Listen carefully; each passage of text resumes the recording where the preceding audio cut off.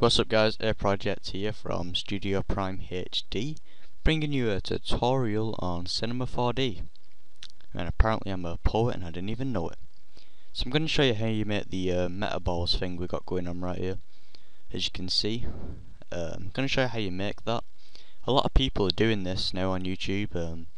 YouTube seems to go through a phase where everyone does the same thing, then after a couple of weeks or even a month, then they'll move on to something else, etc, etc.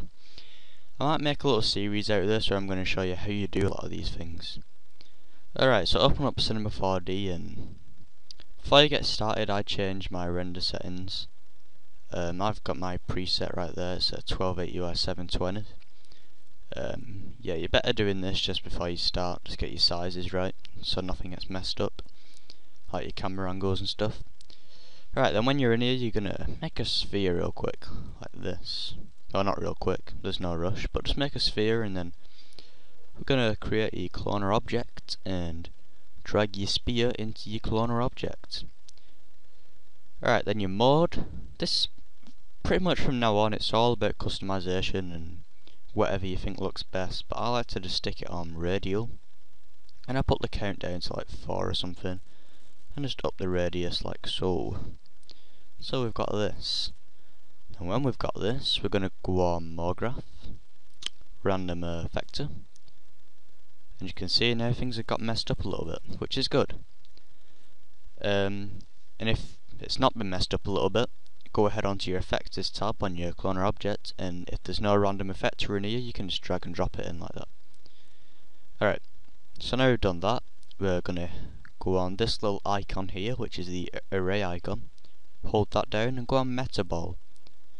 And then you want to drag and drop the cloner object into the Metaball, and as you can see, things are starting to get a little interesting.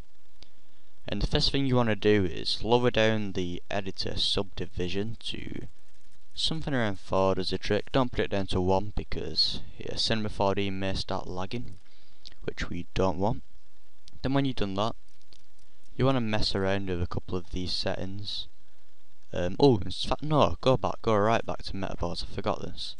You want to turn up the hull value, HULL value, not sure what it is, hull, whatever. Turn that up to whatever you think. I'm going to turn it up to like, I'll put it on 211, just for the heck of it. And then you want to move around some of these until you get a pretty cool looking one. Let's see what we got. Blah blah blah, blah blah blah. Then you can go on your cloner object as well, and you can mess around with some of this. So you get to quite an interesting looking one, like so. And then when you've done that, actually no, I'm not too keen on that. Let me just change this up a little bit.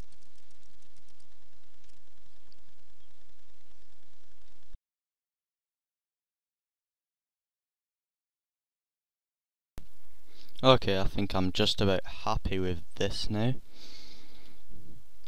So yeah, it looks pretty good. I actually turned the amount of spheres down just to make it look better. And then when you've done that, you can go ahead and slap a material on that thing. I'm just going to use one that I saved. This one right here, drag and drop. There we go. It's pretty much how you make that little metaball kind of thing, which everyone does. And now you can do it too, yay! So yeah, let me just put a background on this, a nice white one. There you go, there's the Metaball. I hope you enjoyed this quick tutorial. Please leave in the comments anything else you'd like to see. Like I said, I'm going to make a series out of this. I'll try and think of some more overused stuff in Cinema 4D. And yeah, thanks for watching. No, I'm not going to make you an intro. Please stop asking. We get lots and lots of requests about making intros, and now we're going to stop doing them for free unless we approach you or we've really got nothing else to do, because we get a ton of messages and it's really driving us up the wall. So please calm them down. Unless you're going to pay, the answer's probably going to be a no. Anyway, thanks for watching. Goodbye, I guess.